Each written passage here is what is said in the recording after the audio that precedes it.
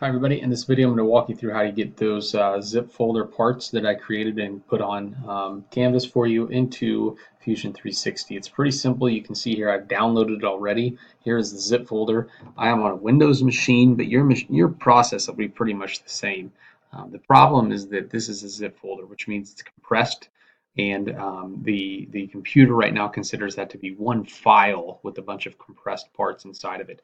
And so in order to use this, we have to first extract it. Okay, so the process, MacBook, Windows, it's all the same. You're going to extract the parts. I'm going to click extract here on the Windows machine. That's how easy it is on a Windows machine. And now I have a folder that does not have that little zipper on anymore. It's not zipped. And if I open that up, now I can see, I guess it's a couple layers deep, but there are 5 parts inside of here.